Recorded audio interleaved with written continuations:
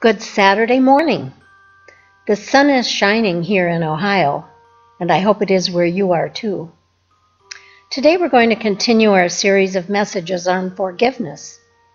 And this, this message may take some insight, so let me know if you figure it out.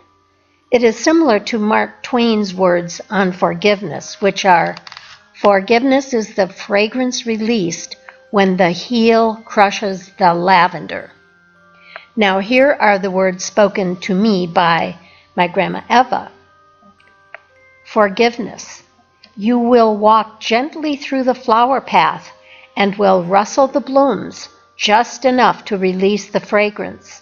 Remember, too, that forgiveness is the fragrance released when the flower is crushed.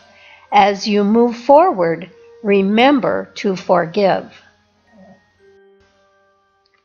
I do hope you are enjoying these daily messages and that you find the perfect message that applies to your life today. Please like, comment, share, subscribe, and ring that bell. May God bless you and keep you safe. I am Natascha.